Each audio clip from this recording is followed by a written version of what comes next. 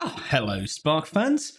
Yeah, sorry, I was just actually using source control for the first time ever properly in Databricks, so that's pretty cool. This week we have seen the release of Repos for Databricks. Now, it's still in public preview, but this is essentially just source control built like someone who's ever used source control before, which is fantastic. So if you haven't seen it before, you used to be able to use notebook source control. So on a given notebook, you can associate that back to a Git repo.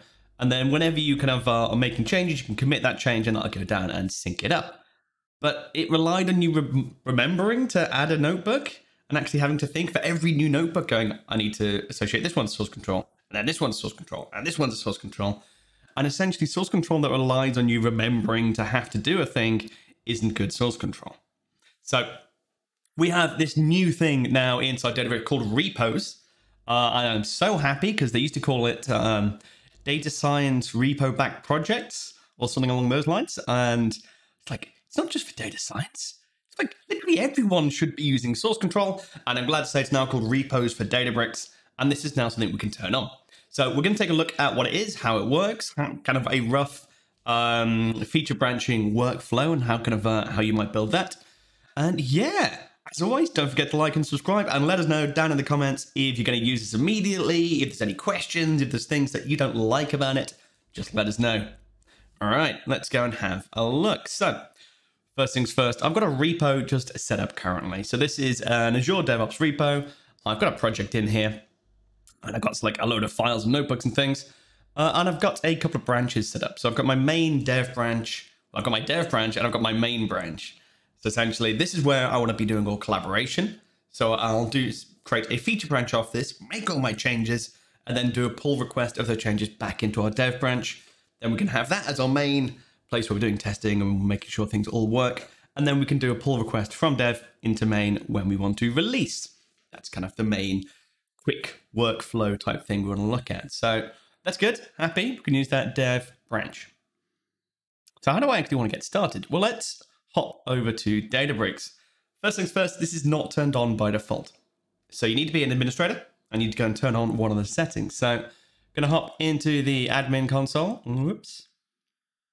And then I've got advanced over here. So these are all the different features that you can toggle on and off for your given Databricks workspace. Scroll all the way down and then, hidden far, far away where you guys can't even see it, we have Repos, which is currently disabled. So I'm going to hit enable. Gives me a warning there's not a HIPAA confirmed.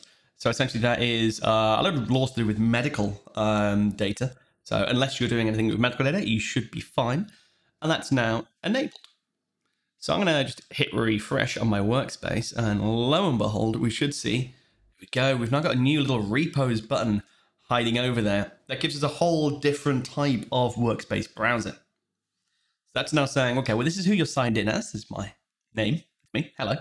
And I don't currently have a repo associated. So I need to come in here and say, I want to add a repo. And it gives me a clone window. So what do you want to associate it to? So I'm going to hop over here. I'm going to go into my main repo. And I've got that clone button, the same as I would if I was pulling it down locally. So I'm going to hit clone, grab that URL directly, and just pop it in there. So to recognize that it is an Azure DevOps service, again, we can use this with other data providers, which is great. And what do I want it called? Advancing Repo. Sure, why not? So that's going to create it. It's going to pull down a local copy. That's essentially just cloned it for me. And you can see it's defaulted to a certain branch. But that is now a copy, a cloned copy of that repo. I can step into it. I can see the files I've got in there. I can go in and actually start working with the notebooks that are inside my my particular repo, which is great.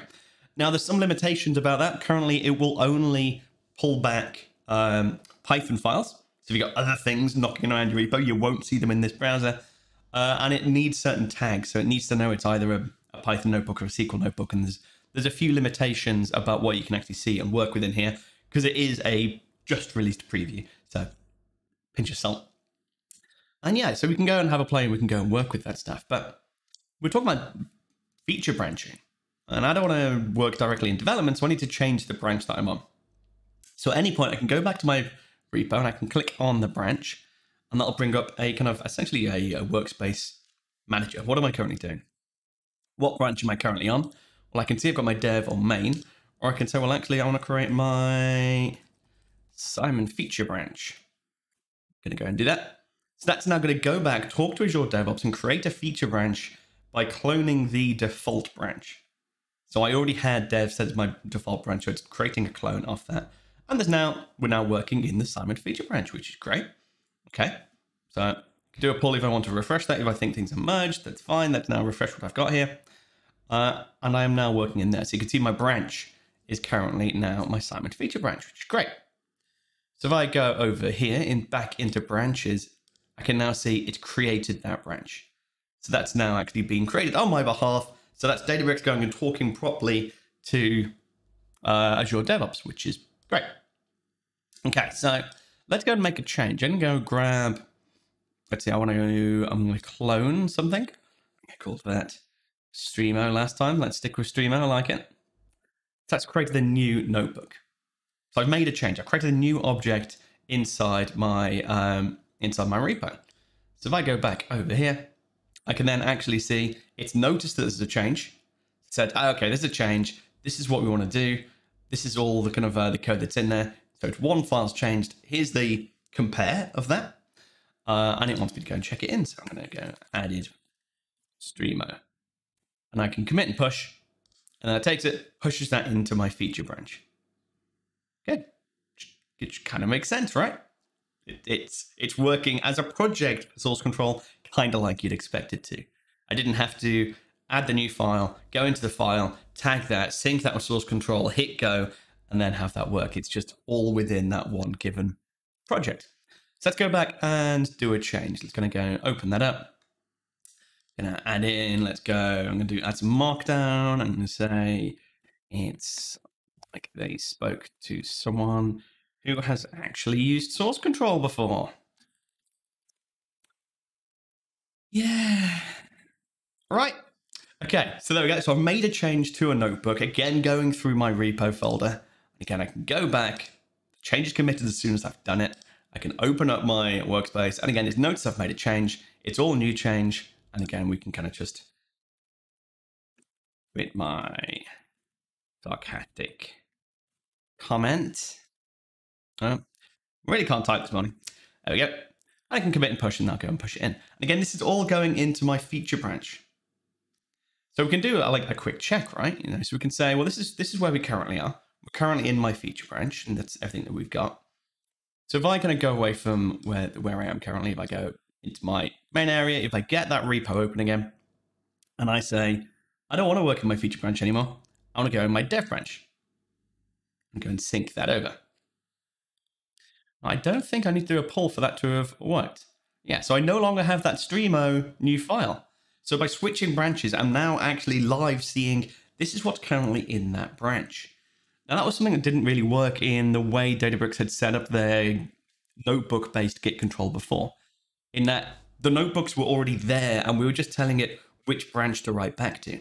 Whereas now we're switching out and we're seeing what is actually active in each branch. So if someone else is working on a feature and they've created a load of new stuff, I'm not going to see that.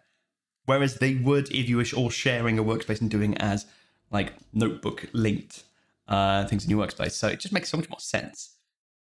Okay, so that's where we are. Our dev branch doesn't have the code. We've got a feature branch that's got some changes in separately, and we need to hook that up. Now to do that, that's called a pull request, essentially saying my feature branch is done, take my changes, merge it back into my main branch, and I do that back over in Devops. So I've got all my changes here. Go in. So well, actually, so far I need to kind of set up my pull request. I can do that based on my commits. So I've got my sarcastic comment coming in. And I need to create a new pull request. So I can do new pull request. So I'm going to take Simon feature, my Simon feature branch, into development. So I'm going to say committing my Streamo changes. I can set up some reviewers. I can have a workflow. I can do all that kind of stuff. I'm going to create that pull request. Now that's going to do a merge. So it's checking the files that's involved. So it knows there's only one file that's involved, and you can see the various things it's got in there. You can see the things that are actually sort of a part of that. see the commits that I made. Again, all the normal Git workflow has been logged and put in successfully by Databricks. I can approve that if I needed to, and I can complete that. Now, in this case, I'm going to delete my feature branch. That feature branch journey is complete.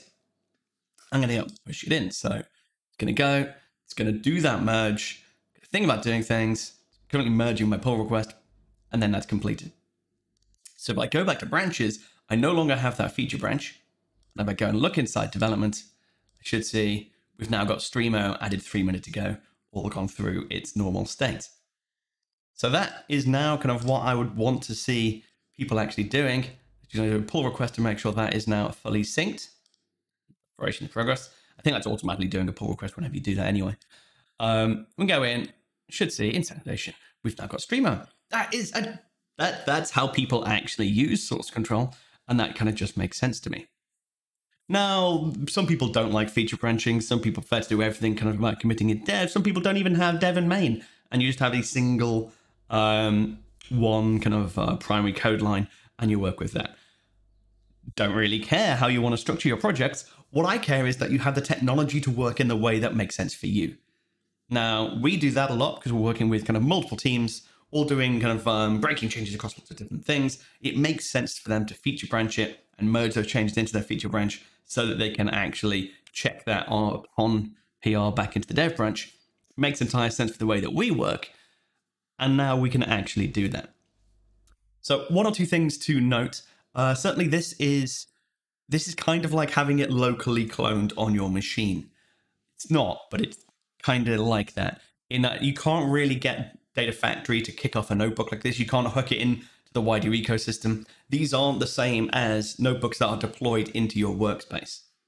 Now, technically, you can, I think, have something in your workspace that triggers something that's in a repo, but it's a little bit of a hack.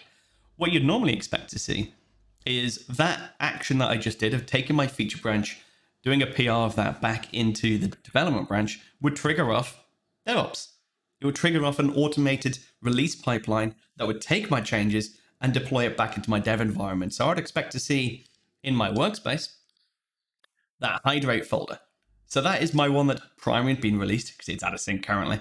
So in Repo, I'm developing things. And then when I commit that and when I do a PR of those changes into my development branch, that gets pushed out and I'll see it in my main workspace. And then it's in my main workspace where I can hook things up to Data Factory, to some automated pipelines, to a function, whatever it happens to be. So think about them slightly differently. You've got your repo dev environment and then your workspace for your like current dev account.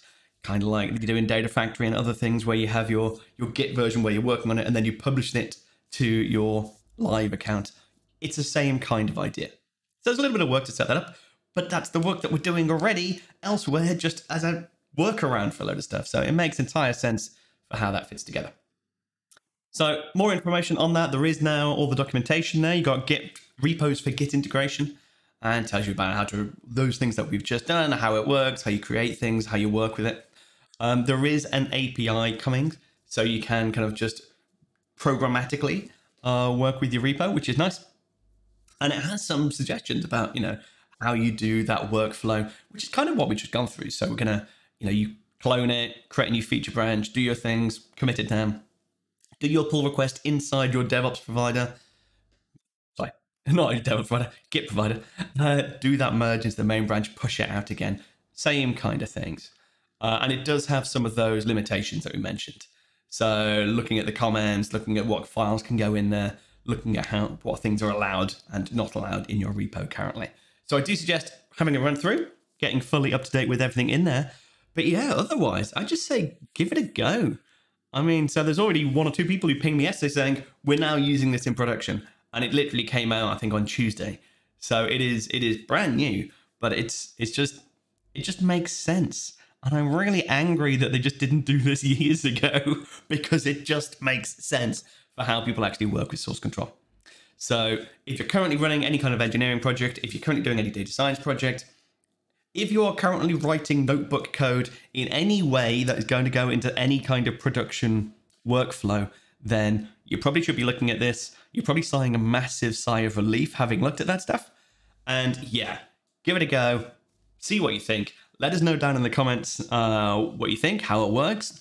Are you as excited for this as I am? Because literally, this is just, it's been a thorn in my side for years, and I'm very happy to see it resolved. But yeah, let us know down in the comments what you think. As always, do not forget to like and subscribe. And yeah, we'll see you next time with more news. Cheers.